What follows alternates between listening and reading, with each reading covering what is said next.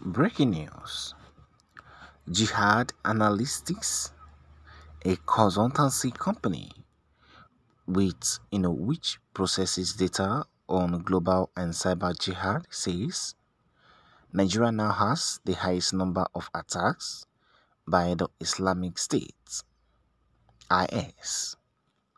According to reports, half of the attacks claimed by the Islamic State since the beginning of 2022 were in Africa, while the Islamic State in West African province, that is the ISWAP, an affiliated of the Islamic State, is now more active in Nigeria.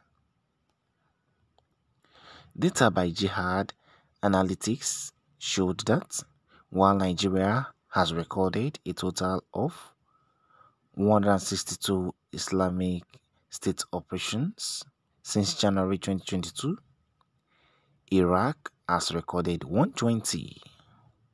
Can you just imagine?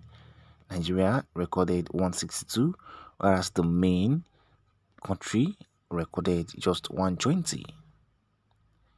Since the beginning of the year, the Islamic State has conducted half of its attacks in Africa, the company wrote in a tweet on Friday.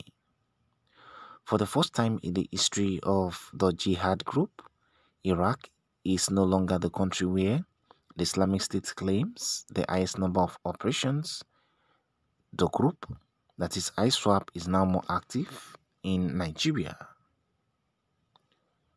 As of March, Nigeria ranked the 6th on the 2022 Global Terrorism Index (GTI). The ranking was viewed as a relative improvement as Nigeria dropped 2 places from the 4th position, a position it had been since 2017. Islamic State has killed thousands and displaced millions in northeastern Nigeria. It has also severely attacked the convoy of the governor of Borno State, Babagana Umara Zulum. The group has killed thousands and displaced millions in the northeastern Nigeria. The Nigerian military has repeatedly claimed that the insurgency has repeatedly claimed that, the Nigerian military, has repeatedly claimed that the insurgency had been largely defeated and frequently underplays any losses. In the past month, soldiers have been targeted by the insurgents who laid in ambush on their path. What is your thought to this? As you can see, a lot is happening. A lot is happening and a lot is yet to happen if everything should continue like this. What is your thought to this? What is your own reaction to this main development? We would like you to share your thoughts with us via the comment section. We would like you to let us know your own reaction to this. As you can see, Nigeria has not overtaken in anything good. Recently, Nigeria has just overtaken Iraq in terms of terror activities by the Islamic State. Iraq is said to have recorded 120, while Nigeria has recorded a total of 162 IS operations since January 2022. What is your thought to this? Recently also we've heard about Nigeria being dropped out of the Qatar 2022 World Cup by the Ghanaians. Nigeria never improved in the AFCON also. Nigeria was dropped. Nigeria never improved in all these competitive aspects, but Nigeria has extremely improved in terms of terror attacks from the Islamic State. What is your own thought to this? What is your own reaction? We would like you to let us know your own point of view to this pending development. Nigeria is now upgrading on the other side and not on the good path.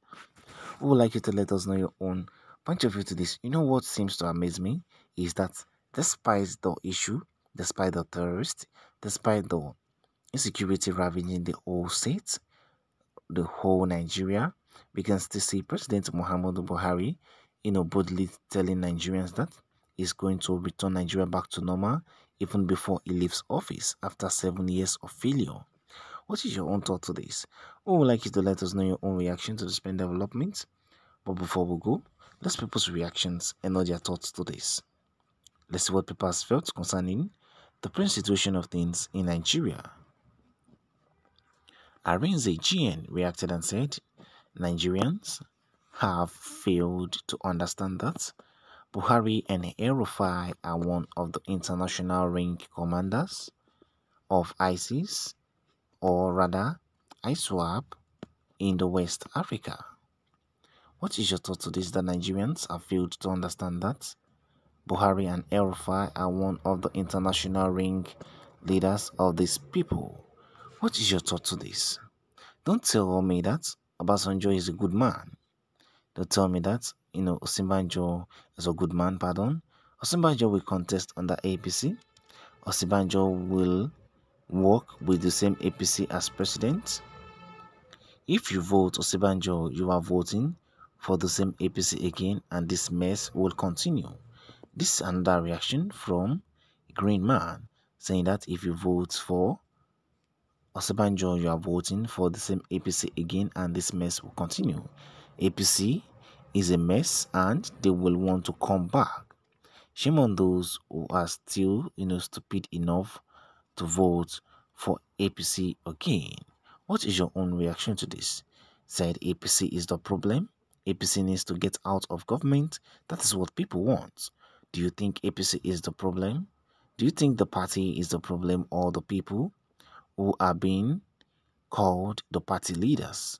Recently, we've heard about the APC convention, where the APC leader, who has a millions fraud on hanging on his neck, chosen as the APC new leader, whereas he has a fraud case on his neck with the EFCC, and still chosen as the leader.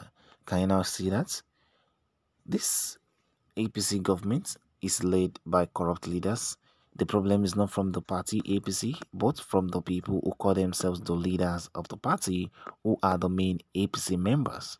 What is your thought to this? Who would like you to let us know your own reaction to this? Like to share your own point of view with us via the comment section.